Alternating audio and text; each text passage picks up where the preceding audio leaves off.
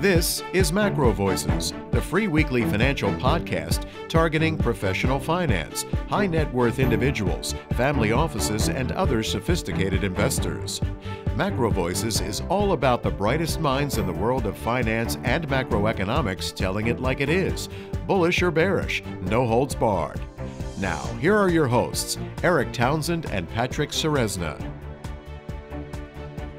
Now let's get to that chart deck. Listeners, you're going to find the download link for the post-game chart deck in your Research Roundup email. Now, if you don't have a Research Roundup email, it means you have not yet registered at MacroVoices.com. Just go to our homepage, MacroVoices.com, and click on the red button over David's picture saying, looking for the downloads. Now, Eric, let's cover crude oil. EIA inventory was delayed by the holiday, so nothing to report there. In the last few weeks, we've been from the high back in late May all the way around just over $80, down to the $72 bottom, and all the way back up now to over $81. So we're back above that late May high. I'm not a buyer here. I don't think that the big structural supply-demand imbalance that I definitely still predict is coming.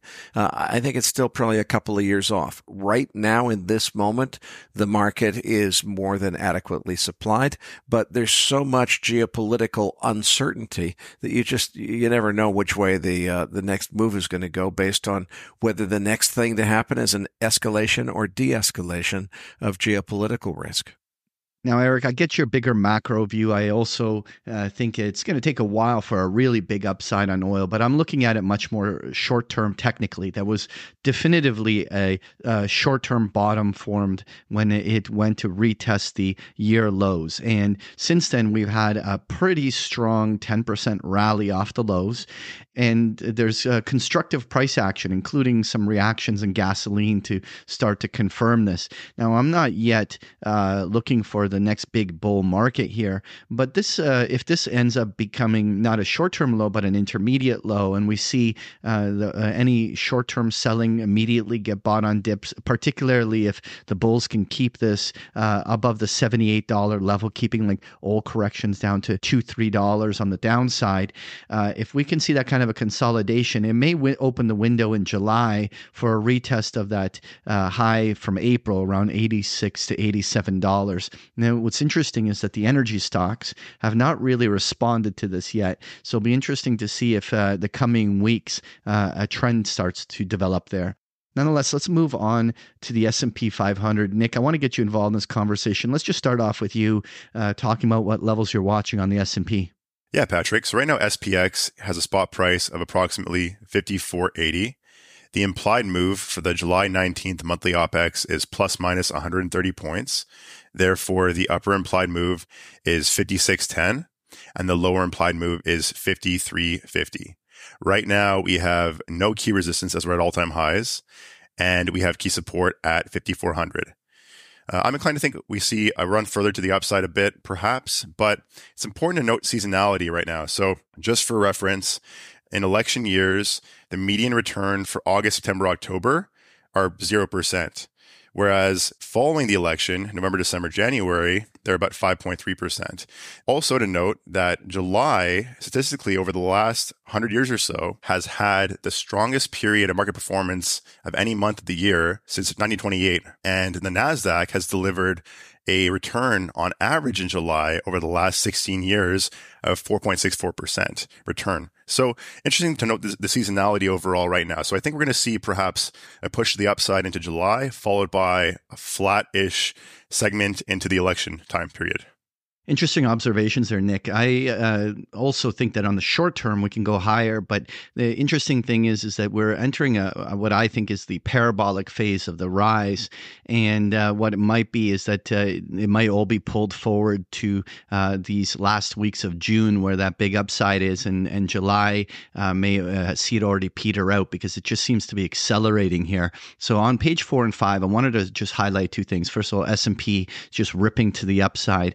But the upside is coming on deteriorating market breadth. So looking at the market breadth to the start of the year, we were at 90+% in January of stocks participating on the upside. By March peak, we were at 85%. By the May peak, we were at 65%. And here we are with the S&P 500 ripping to an all-time new high with new momentum, with only 49% of stocks participating on the upside in the S&P 500. So we have continuously divergent market breadth happening. And that's largely because this rally has literally become focused on simply the handful of mega cap stocks that have gone parabolic. And the number one of that is NVIDIA. Obviously, Microsoft and Apple both contributing to this. But NVIDIA has been the AI story and the one that has really driven this. And it's such a behemoth that, and a big market cap component of this market, that it is alone carrying this S&P 500 higher. And this is why I am going to make the call that where we see NVIDIA's peak, it's going to be the high of the S&P 500. We already have seen the peaks come in on many other indices. Take the Russell. The Russell is nowhere near its March highs. We take the equal weight S&P 500, where it equal weights all of the components, not making new highs. You take the Dow Jones, which is price weighted, nowhere near its March highs. And so you have a scenario where this index is literally just being carried by this.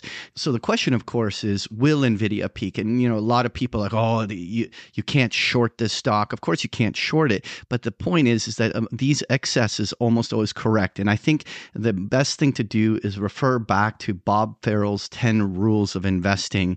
I want to just highlight 5 of them that I think apply to today's market really well. And it's an important one to always remember. Excesses in one direction will lead to an excess in the opposite direction. The next one is, there are no new eras. Excesses are never permanent. The next one is, exponential, rapidly rising or falling markets usually go farther than you think, but they never correct by going sideways.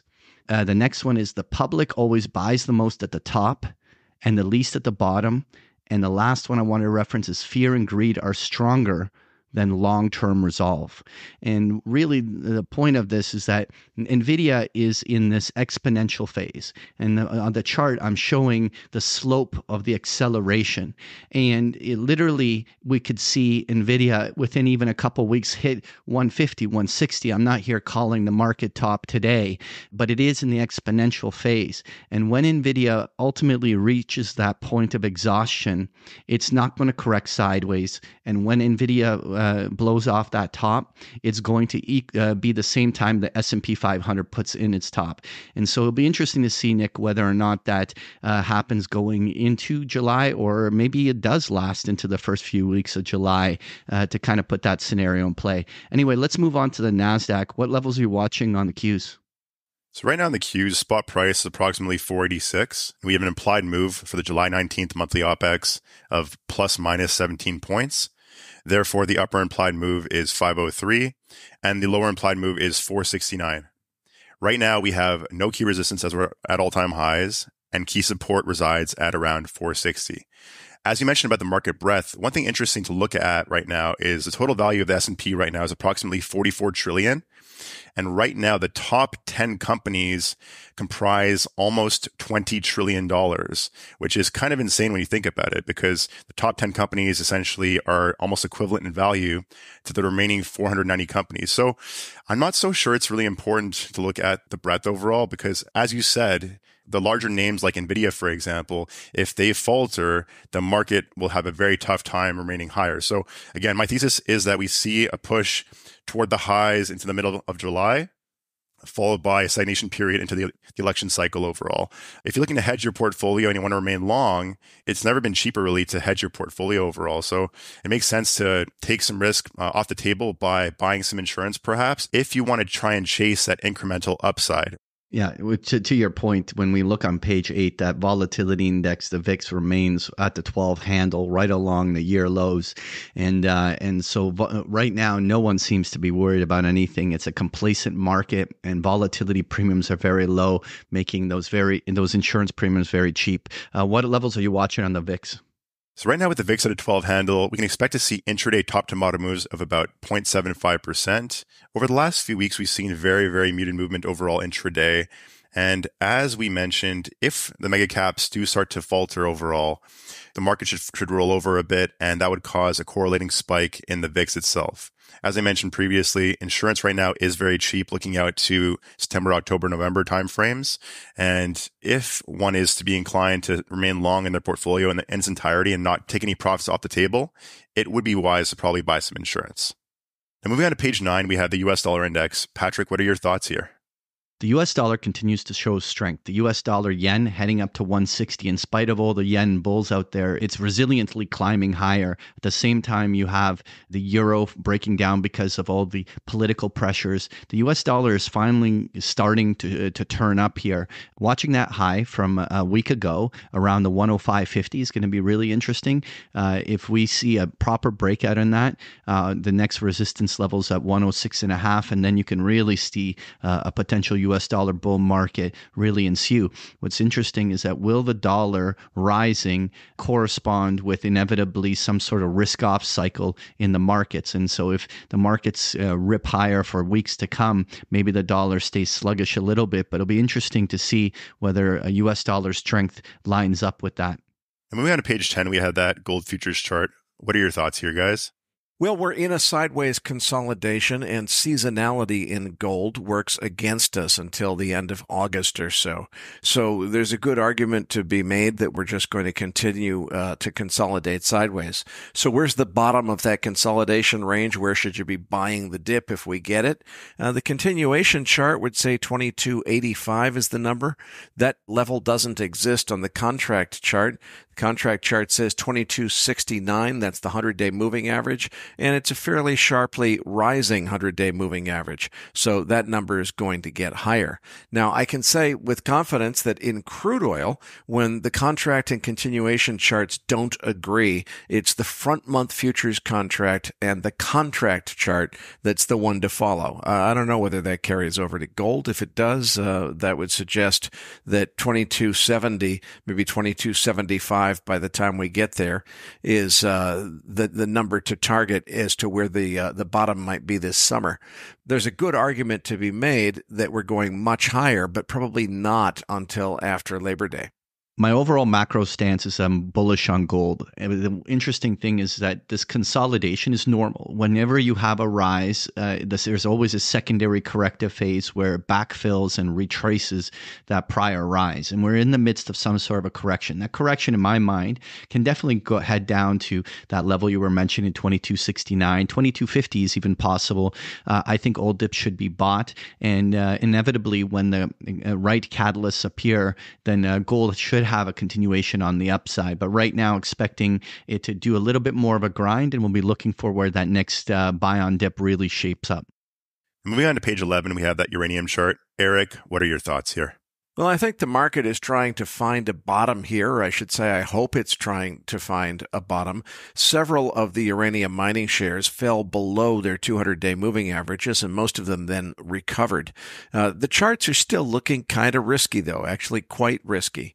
The key to this is when the very illiquid and frankly easily at risk of manipulation spot market for uranium, when that market starts to move with some momentum and some volume to the upside, that's when the next really big leg in this nuclear renaissance story is going to take off.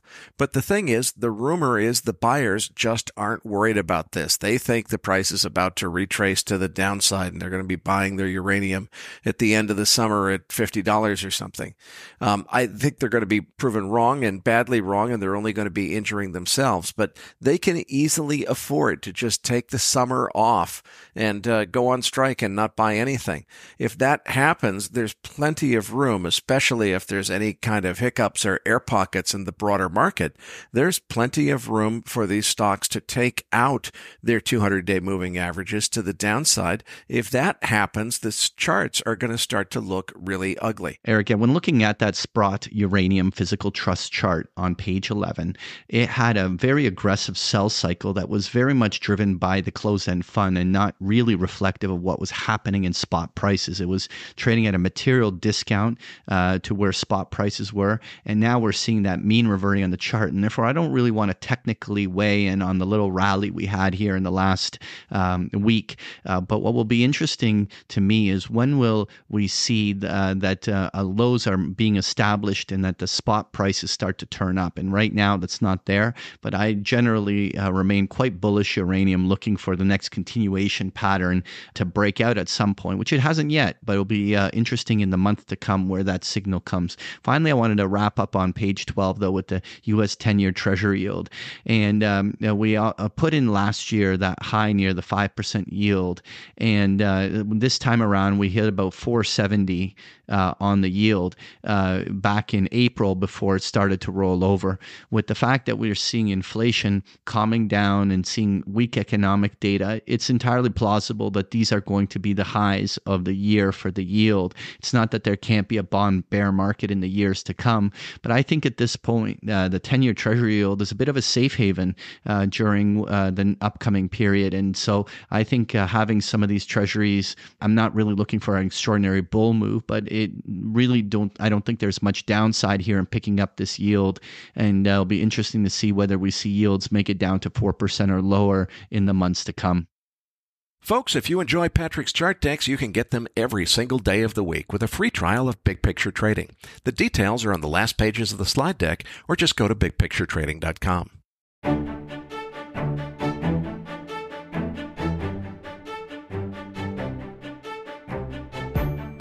That concludes this edition of MacroVoices. Be sure to tune in each week to hear feature interviews with the brightest minds in finance and macroeconomics.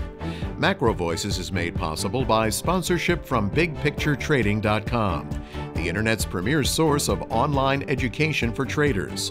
Please visit BigPictureTrading.com for more information. Please register your free account at MacroVoices.com. Once registered, you'll receive our free weekly Research Roundup email containing links to supporting documents from our featured guests and the very best free financial content our volunteer research team could find on the internet each week. You'll also gain access to our free listener discussion forums and research library. And the more registered users we have, the more we'll be able to recruit high-profile feature interview guests for future programs. So please register your free account today at macrovoices.com if you haven't already. You can subscribe to MacroVoices on iTunes to have MacroVoices automatically delivered to your mobile device each week free of charge. You can email questions for the program to mailbag@macrovoices.com, and we'll answer your questions on the air from time to time in our mailbag segment. MacroVoices is presented for informational and entertainment purposes only. The information presented on MacroVoices should not be construed as investment advice. Always consult a licensed investment professional before making investment decisions. The views and opinions expressed on MacroVoices are those of the participants and do not necessarily reflect those of the show's hosts or sponsors. MacroVoices, its producers, sponsors, and hosts Eric Townsend and Patrick Ceresna shall not be liable for losses resulting from investment decisions based on information or viewpoints presented on MacroVoices. MacroVoices is made possible by sponsorship from BigPictureTrading.com and by funding from Fourth Turning Capital Management, LLC. For more information, visit MacroVoices.com.